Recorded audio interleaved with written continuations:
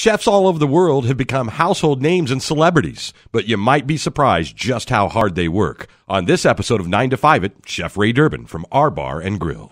Ray, I've known you a long time, but I don't know your story. What is Ray Durbin? Give me Ray Durbin's story.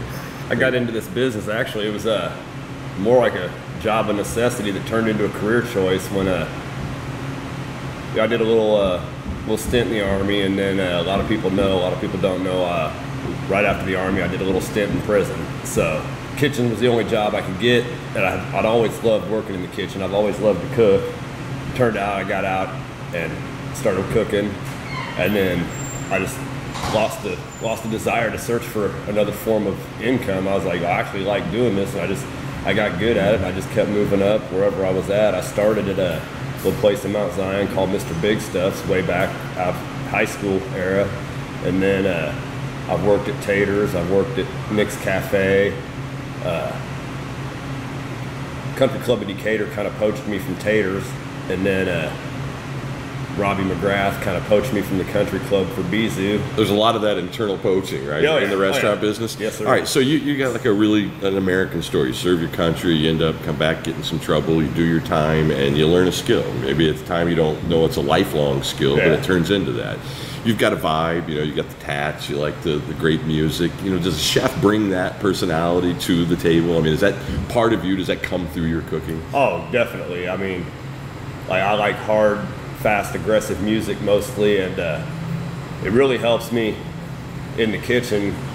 I can't obviously play it back there during dinner time, but as far as prepping, it just gets me pumped and has me moving faster. I mean, if I'm going to listen to not knocking Randy's music, but smooth jazz, some mellow music. All right, now you're not a smooth jazz kind of guy. I mean, I'd be back there, and it'd take me 3 hours to do an hour's worth of work. So Kenny G's not going to give you good food?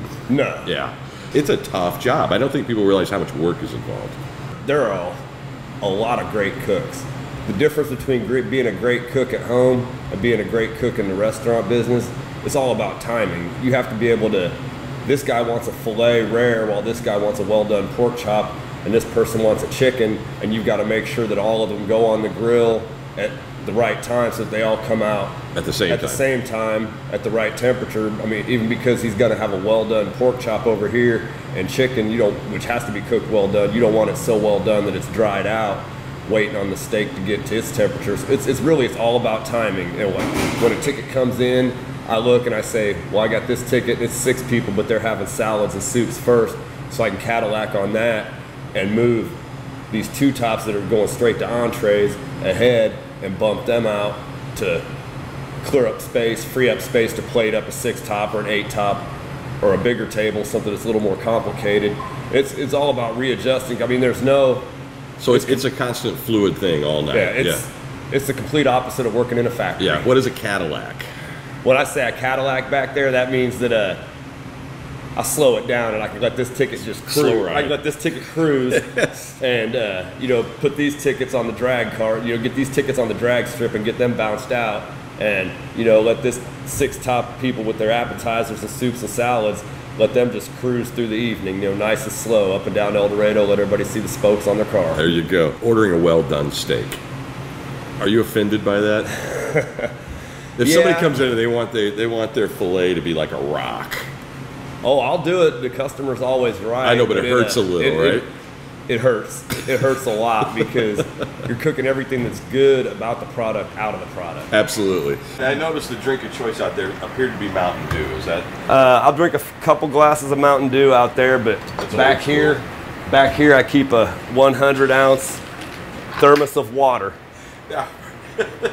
That's a 100-ounce thermos of water. You drink one of those a day? Probably 3 or 4. You drink 3 or 4 100-ounce. That's amazing. I sweat it all out back here. You and Tom Brady.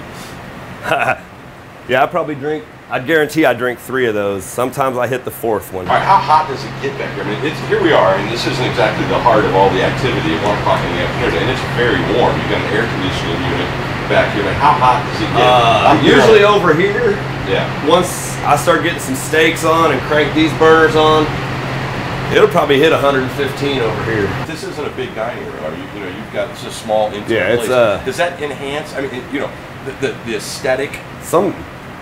We have a lot of people that love it.